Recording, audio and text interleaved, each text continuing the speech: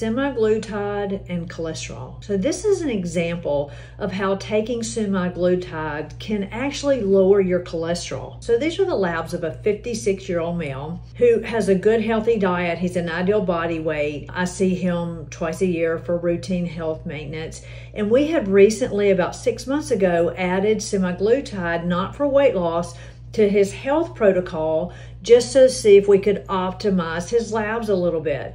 So after 6 months of using a low dose of semaglutide, 0.25 milligrams, his LDL particle number, which is the number for all the bad particles that are in your body of LDL, went from 1755 to 1062. His total cholesterol went from 102 to 197, and his triglycerides went from 73 to 49. So how does semaglutide lower cholesterol? It does this by making your insulin in your body work more efficiently, by making the GLUT4 receptor on the cell more responsive to the insulin signal, by helping your pancreas work more efficiently with the insulin, and from lowering this insulin resistance, which is really the cause of heart disease, it lowers your cholesterol panel.